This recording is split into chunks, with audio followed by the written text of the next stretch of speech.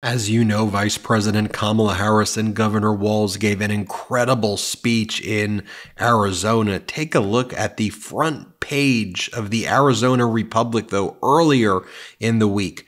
Arizona Republicans are lining up to support Harris, many also backing Democrat in Senate race against Kari Lake. Take a look at the front cover from Friday, August 9th of the Arizona Republic. Never been something like this, talking about the momentum and energy right now in Arizona supporting Vice President Kamala Harris and Governor Walz. Take a look at this post by Samuel Benson, a reporter in Arizona, who says, "I've been to dozens of campaign rallies this cycle. Trump, Biden, Haley, DeSantis. This Harris rally in Glendale, Arizona is by far the biggest crowd and biggest venue I've seen." Take a look at what Von Hilliard said, who knows Arizona politics better than mostly anyone. He goes, "This could be the largest Democratic rally in Arizona history for Harris and Walz tonight. In January 2008, ahead of the Democratic primary, Barack Obama gathered about 12,000 people. In 2016, Hillary Clinton gathered 10,000. Not much to speak of for Dems before that. We're talking about over 20,000 people in this stadium that Vice President Kamala Harris and Governor Walz packed." Now, the part I want to share and talk about, though, as well, is the fact that you have all of these Republicans in Arizona, like we're seeing across the nation right now, mainstream Republicans, actual conservatives who are now supporting Vice President Kamala Harris and Governor Walz, putting country over party. You know, I've been sharing thousands of stories of people who have either left the Republican Party because the party's left them, or they still technically consider themselves Republican but aren't voting Trump and aren't voting MAGA because MAGA isn't really Republican. It's not really conservative. And so we've been sharing these stories of people who have been leaving Donald Trump and leaving the Republican Party. And we asked you to share your stories and stories of your friends, colleagues, coworkers, neighbors, family members, anybody you know, in the comments below. And for the past 2-3 years, we've been talking about this. And now I think we're seeing more people starting to discuss it.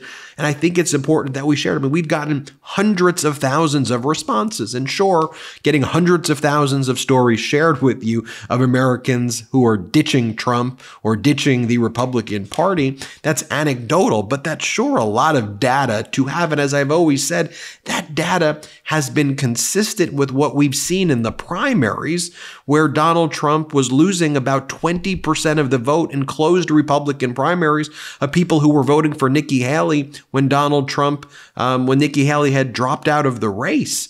And so Donald Trump was underperforming his polls, like even in Michigan, he was underperforming the 538 model in polls by 15 points in terms of what actually happened on election day. Now, in this Arizona rally by Vice President Kamala Harris and Governor Walz that we covered live on the MeidasTouch network, one of these incredible moments is when the mayor of Mesa, Arizona, John Giles, spoke. Now, Mayor Giles, let me be clear, Mesa, Arizona is it's the 36th largest city in the United States, but it is as conservative as it's a very conservative city in Mesa, Arizona. Let me just show you the hero's welcome that Republican Mayor John Giles got in this Harris-Walz rally. Here, play this clip. Please join me in putting country over party and stopping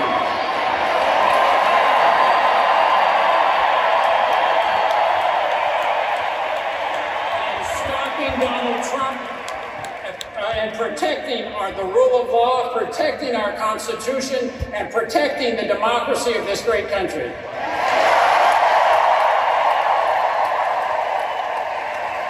That is why I'm standing with Vice President Harris and Governor Walz.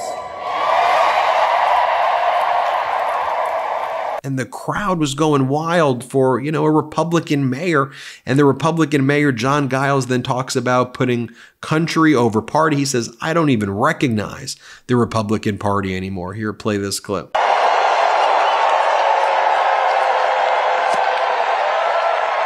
Thank you.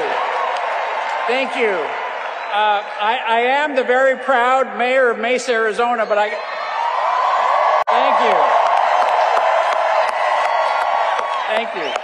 But I have to say, I feel maybe a little out of place today. Partly because we're in beautiful Glendale. Okay, there's that. But as you may know, I'm a lifelong Republican. All right?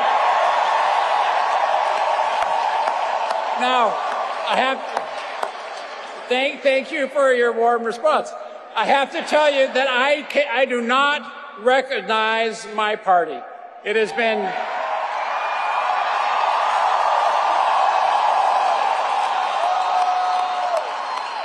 the Republican Party has been taken over by extremists that are committed to forcing people in the center of the political spectrum out of the party. So I have something to say to those of us who are in the political middle. You don't owe a damn thing to that political party.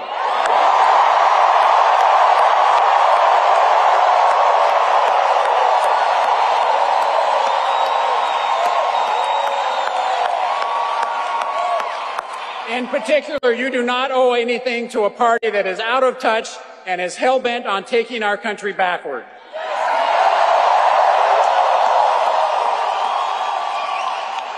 And by all means, you owe no displaced loyalty to a candidate that is morally and ethically bankrupt.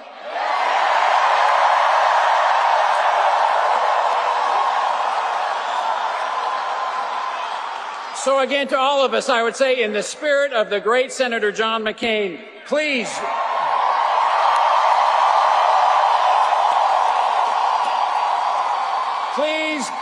join me in putting country over party and stopping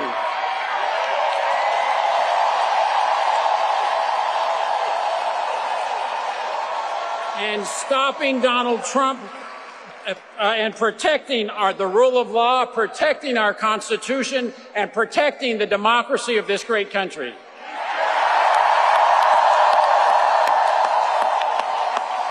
That is why I'm standing with Vice President Harris and Governor Walz.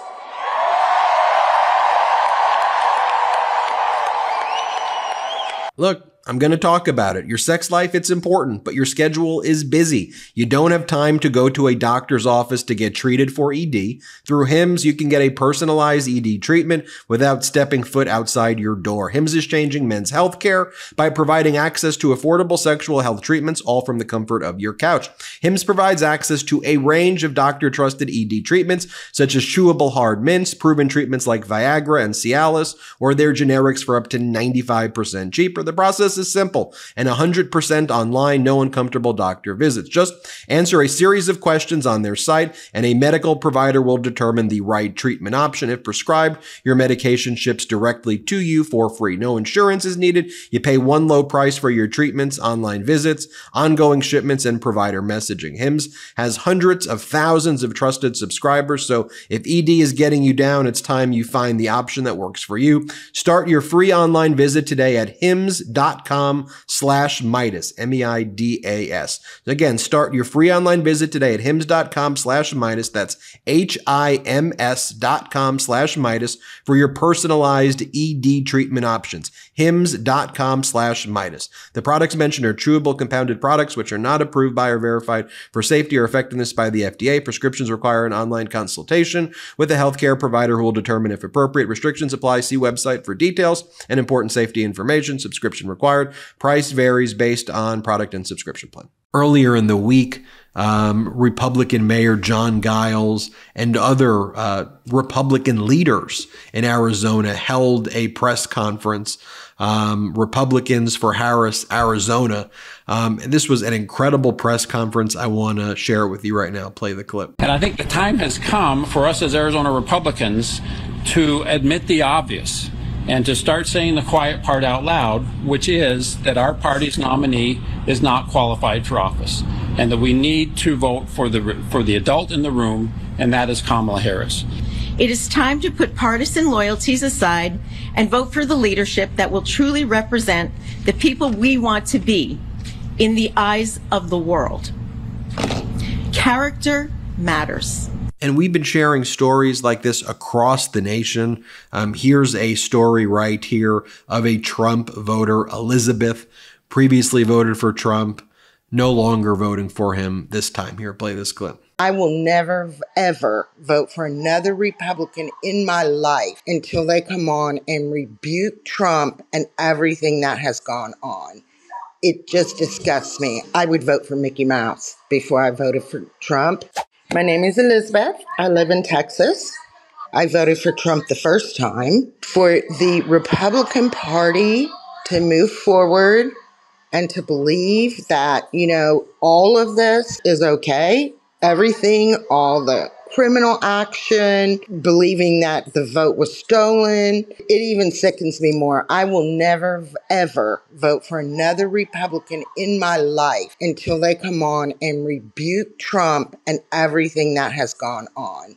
It just disgusts me. I would vote for Mickey Mouse before I voted for Trump. He definitely wants to be a dictator. He is a coward. And I just can't believe that all of his lies, that people do not see that. I just don't understand it. So I will not be voting for Trump. I will vote for Biden. And I will not vote for another Republican in my life, no matter what, until the Republican Party stands up and talks against him. It is appalling. I always like to share your stories as well. Here are some of the stories that you've shared with me. Vicky wrote, Ben, I voted for Trump in 2016, but learned my lesson very quickly. That was the biggest mistake of my life. Never voted for him again. I voted for Biden and will continue to vote for democracy. Then someone responded to that. My husband did as well and now feels the same. He despises Trump and regrets his vote in 2016.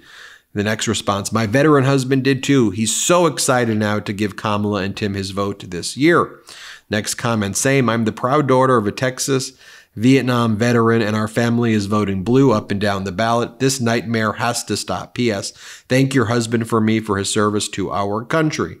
I'm a lifetime Republican and voted Trump twice. Never again, someone writes. Faith in humanity has been restored. Someone goes, I did the same thing and I felt awful after. I voted for Trump in 2016. I voted for Biden and will now be voting for Kamala. Rachel writes, my mom voted for Trump hoping that a non-politician would be a nice change. She quickly regretted her decision. Bill's Mafia writes, I voted for Trump in 2016 and have regretted it ever since Sean Spicer came out to argue about the crowd size at the inauguration. In the years since, I have realized that not all MAGA supporters are racist, but all the racists support MAGA. Do you remember that moment? Let me show you that. Here's Sean Spicer back in 2016. Play the clip. I think I'd like to discuss a little bit of the coverage of the past 24 hours. Photographs of the inaugural proceedings were intentionally framed in a way to minimize the enormous support that had gathered on the National Mall. This was the first time in our nation's history that floor coverings have been used to protect the grass in the mall. That had the effect of highlighting any areas where people were not standing, while in years past, the grass eliminated this visual. Inaccurate numbers involving crowd size were also tweeted. No one had numbers because the National Park Service, which controls the National Mall, does not put any out. We know that from the platform where the president was sworn in to 4th Street holds about 250,000 people. From 4th Street to the media tent is about another 220,000. And from the media tent to the Washington Monument, another 250,000 people. This was the largest audience to ever witness an inauguration, period. Period. Period. Period. Period. Period. Or that was shortly after the 2016 election, rather. But here we are in 2024. And this past week, Donald Trump gave that press conference. And what's he talking about? The same stupid thing. The crowd sizes and saying his crowd size at the insurrection was bigger than Martin Luther King. It wasn't. The insurrection was one of the most dastardly and disgusting days in the history of our nation. Who cares about your crowd size? Talk about issues that matter to the American people. Enough with the stupid crowd size thing. This was him from earlier this week. Here, play the clip. The biggest crowd I've ever spoken before was that day. And I'll tell you, It's very hard to find a picture of that crowd. The biggest crowd I've ever spoken, I've spoken to the biggest crowds. Nobody's spoken to crowds bigger than me. If you look at Martin Luther King, when he did his speech, his great speech, and you look at ours, same real estate, same everything, and they said he had 1 million people, but I had 25,000 people. But when you look at the exact same picture, and everything's the same because it was the fountains, the whole thing, all the way back to from Lincoln to Washington, and you look at it, we actually had more people. They said I had 25,000 and he had 1 million people, and I'm okay with it because I liked Dr. Martin Luther King. Yeah, please. I mean, seriously, what in the world is that? Some more comments here. I voted for Trump back in 2016. I thought he would help people who needed it the most. Stupid me. The only person he helped was himself. Never again. I'm voting for Walz. And then this next person writes, my mother typically doesn't vote or pay attention to politics. She has other struggles in life that keep her distracted. But after a long time of keeping her filled in on the topics and slow, deliberate encouragement, she is voting for Walz. She never believed her vote matters, but she's dutifully voting her conscience this election. Thanks, Mom.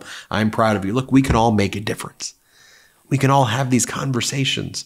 Think about it. 28 million people have watched this YouTube channel in 48 hours. 28 million. That's more than MSNBC, CNN, and Fox. But think about this too, that you who watch this community is engaged as well.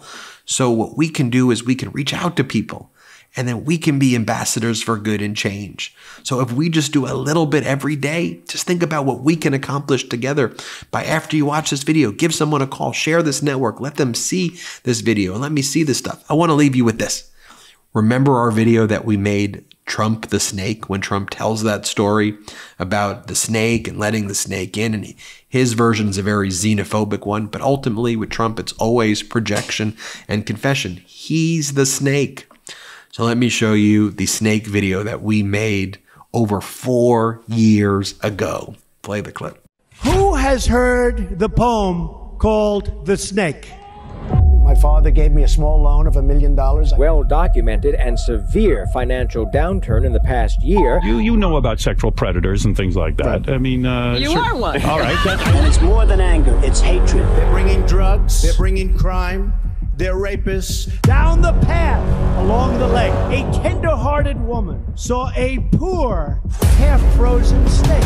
You'll absolutely love Trump steaks. More than 150 former students allege Trump University was a fraud. Persistently illegal conduct at the president's charity. Take me in, oh tender woman. Take me in, for heaven's sake. Take me in, oh tender woman. Sigh the vicious. Would you denounce what happened in 2016? President Putin was extremely strong and powerful in his denial today. He withheld the money, he withheld the meeting, he used it to coerce Ukraine to do these political investigations. The American embassy in Baghdad under siege. She stroked his pretty skin again and held him tight. The Chinese government awarded Ivanka Trump's brand 7 new trademarks. They're a pack of grifters. His campaign manager's got 2 condos, a Ferrari, a yacht. They're all just fleecing the campaign. That snake gave her a vicious bite. The coronavirus. This is their new hoax. The U.S. now leading the world in deaths. No, I don't take responsibility at all. This is a great success story. I have saved you, cried the woman. And you've bitten me, heavens why? You know your bite is poisonous, and now I'm going to die. We want to terminate health care. Right, and then I see the disinfectant. Shut up, silly woman, said the reptile with a grin. You knew damn well I was a snake before you took me in.